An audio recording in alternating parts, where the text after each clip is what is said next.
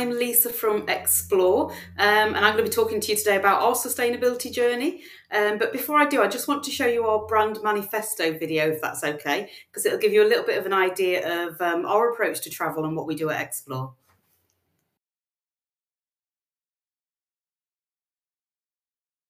Travel is just the start. You travel to your aunt's house for Easter. Some people travel to work. Are you travelling for business? They ask. Now exploring, that's what quickens the pulse. That's what Mark Twain did, and Alice in Wonderland. If travel is the route from A to B, exploring is the meandering road. It's the unmarked side street, or the curious turn-off. When you explore, you don't just focus on getting somewhere. Your eyes are wide open, your senses alert. It would be easy to follow the crowds to the famous sites and check them off your list, but we'll never just do that. We prefer going a little deeper, making friends inside smaller groups, treading lightly, and being mindful of local communities. If travel is asking for directions, exploring is taking the time to sit down with a stranger. If travel lets you see the world, exploring makes you feel it. Don't just travel, explore. Thank you. So hopefully this now gives you a bit of an idea of our approach to travel if you aren't already familiar with Explore. So what I'm going to do now is just take you through a few slides that tell you a little bit about our approach to sustainability. If you just bear with me, my presentation isn't popping up at the moment for me. If we can pop that on, please. Thank you. So a little bit about who we are, other than the adventure, other than the video. So we are a small group adventure travel company. We've been doing this for over 40 years now, and this is all we do. And this is all about taking customers to have amazing, unforgettable experiences, traveling with expert tour leaders in small groups, and really importantly for today's subject, about being responsible at heart. So what does that actually mean? Well, in the business, we talk a lot about being better than yesterday. This is what informs everything that we do. So what does be better than yesterday mean? It's an acknowledgement that we do a great job, we think, in a lot of areas, but we aren't perfect. We can always do things better.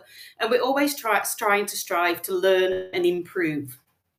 So when we're talking about being better than yesterday, we're talking about growing, improving, and really influencing our customers' choices to make better decisions for the planet and the people. So our values at Explore are all about respecting local communities and ensuring that they benefit from tourism. We want to minimise our impact on wildlife and the environment in the destinations that we go to, and ensure that the people who work for us are treated well and they work in a safe environment and are paid fairly. So, I mean, these are all great values. Surely these are what we all want to do. But we really do live and breathe it at Explore. So our sustainability journey now. We talk about sustainability an awful lot. We have a sustainability manager, so it's not something that's a sideline for us. It is a full-time job for someone in our organisation, but she isn't the only person that is involved. Everyone in the business is involved in our sustainability missions. So you may know we're part of Hotel Plan, and Hotel Plan were launch partners of the Glasgow Declaration. So we started creating our climate action plan back in 2020 when we became one of the founding signatories. And our climate action plan I'm going to move on to shortly. But this year we published our first ever purpose paper. So the purpose paper is fantastic. It's a document setting out our achievements so far and our goals and what we're aiming to do. And the reason we did this is for real transparency. I know some of the other sessions this week have talked about being transparent, being open, the travel community working together to make improvements. And this is what this is all about. We don't want to gatekeep what we're doing. We want to share our successes and learn from other people's successes as well and failures to make sure that as an industry, we're all doing a little bit better. So what is our climate action plan?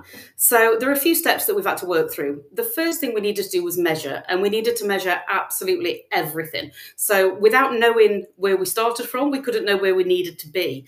And what we did is we measured the carbon footprint on every single one of our trips. And that information is displayed on the website and it's displayed in the brochure. Now, this isn't about lecturing people. It's not about telling the customers not to go on certain trips because it's got a high carbon footprint. What it's about is giving people the information to make an informed choice. Okay, so that's all we're expecting people to do, is use that information should they wish to.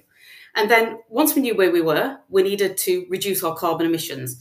We're committed to reducing them by 50% by 2030. Now, it's a difficult one, this, because we're a travel business. We fly. We are, of course, going to leave a footprint. It's inevitable. And we can't pretend that we don't have an impact on the environment. But by making decisions on the places that we go, the businesses that we work with in destination, we can really make some great strides towards reductions. And then where we can't reduce, because we can't reduce everything, we want to mitigate. And that means supporting things like carbon removal technologies, and it means supporting rewilding. Now, we are a travel company. We're not absolute experts. So to help us with these missions, we do have some fantastic partners. These are not by any means all of the partners. Want to know more about them, please let me know. I just picked out a few for you to give an idea of what we're doing. So Climate are a business that we work with, and these are all about sourcing carbon removal technologies. We go for carbon removal rather than carbon offsetting because it's a more absolute thing. We know we're actually physically removing the carbon from the planet. It's not something that may help in a few years' time. So this is a great project that we work with. We also work with Cool Earth, who supports Indigenous communities in the Amazon rainforest, particularly in Peru, because that's a region that we go to. And this is all about helping the locals there to develop sustainable livelihoods that aren't based around deforestation. And then wild in Britain, we don't just think about the destinations we travel to, we think about our own backyard and really help to rewild the country that we live in.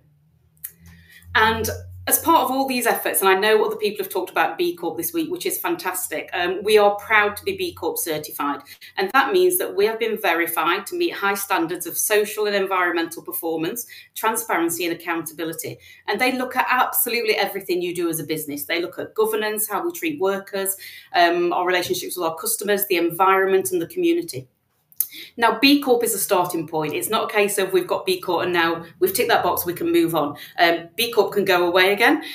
So what we want to do with B Corp is keep working to improve everything that we do in all of these areas year in, year out. Now, we can't talk about fairer travel and sustainability without talking about wildlife. And our wildlife policy can be summarised really by we want wildlife to be wild and nature to be natural, nice and easy to remember. And what that means is that we won't ever knowingly compromise the welfare of an animal for the purpose of our trips. We want to protect animals and their natural environment and contribute towards the best welfare standards in the industry. We do have a no-contact animal interaction policy, so you won't see things like animal experiences, elephant bathing, elephant rides, those sort of things on our tours. And we have a traffic light system for all of our animal interactions. We do work with other partners as well on this commitment. Really importantly, one thing that we do is that we actively encourage our customers to let us know if they see anything on one of our trips that just doesn't sit right. It doesn't feel like something that we should be doing. And we really work hard with our tour leaders and our partners in destination to make sure that we are sticking to these principles. And it's not just about the animals. Of course, when we go to the places that we visit, we want to make sure that the communities are benefiting from us. We really strive to ensure that our trips maximise the positive impacts of tourism. And we do that in quite a few different ways. One of the main things that we do is we stay in locally owned accommodation wherever we can. And we use local guides where we can, because this means that our tourist money is staying in that destination, it's staying in the economy, and it's helping that economy to grow. We really actively encourage our guests to spend money in locally owned shops and restaurants. We don't include loads of meals on our trips because we want people out there spending money in the local community. And we support community initiatives. We're really conscious of treading lightly, so we make sure we don't leave any litter, but we sponsor projects locally as well. One thing that we do is we discourage the use of single-use plastics. And this is in the office in the UK as well. When I started with Explore, it was a real eye-opener to me because it's the first workplace that I've been to where nobody is carrying a Costa cup. No one is carrying an Evian bottle. Everyone's using reusables. And we do that on our trips as well. So every time someone makes a booking with Explore, we send them a link to buy a water-to-go bottle. And this is a bottle that has filtration system built into it, so you can drink the tap water or river water anywhere you go. So it's little things like this are all about encouraging our customers to make the best choices. And we also have our fantastic Explore Foundation. Now, we launched this last year. It's an independently run charity run by an independent board of trustees, and it focuses on supporting the people, the planet and the places that we visit. For every single passenger that travels with Explore, we donate £2.50. And we can support some amazing projects with that. Shortly after the foundation was launched, there was the massive earthquake in Morocco that we all remember last year. And we were very quickly able to mobilise and raise £60,000 to donate to the earthquake appeal to make sure we supported a country that's super important to us. You know, Morocco is a really big destination to us. And I just wanted to shout out one of the community initiatives that we support as well with the foundation. And this is Lahara. And Lahara are all about empowering remote communities in Nepal.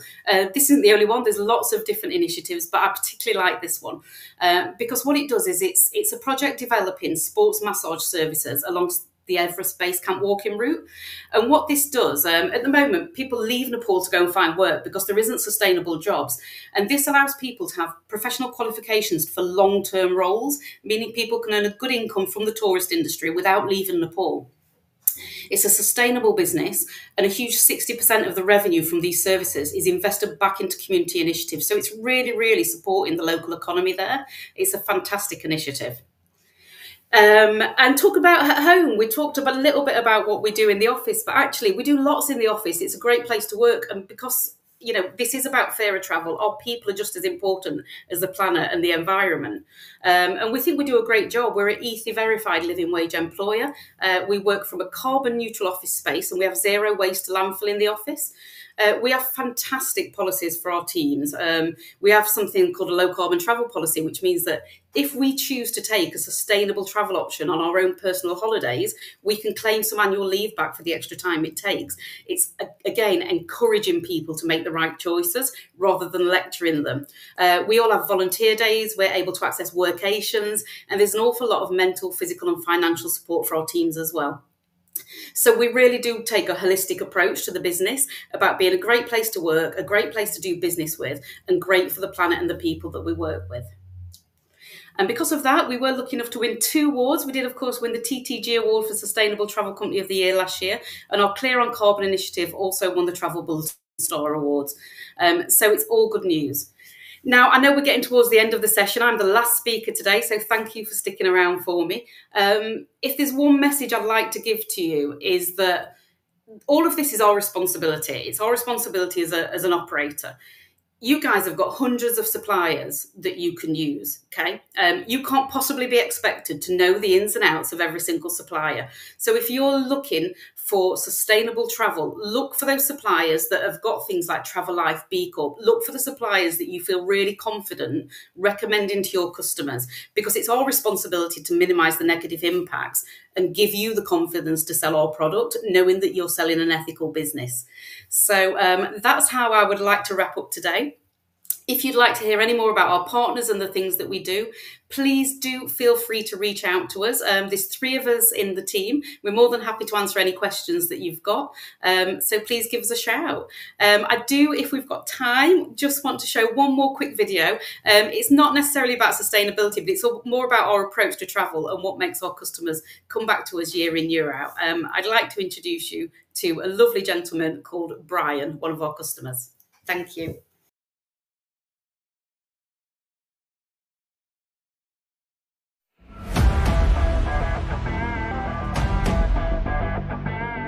My name's Brian. I've been on 91 Explore trips so far. That's over a period of 40 years.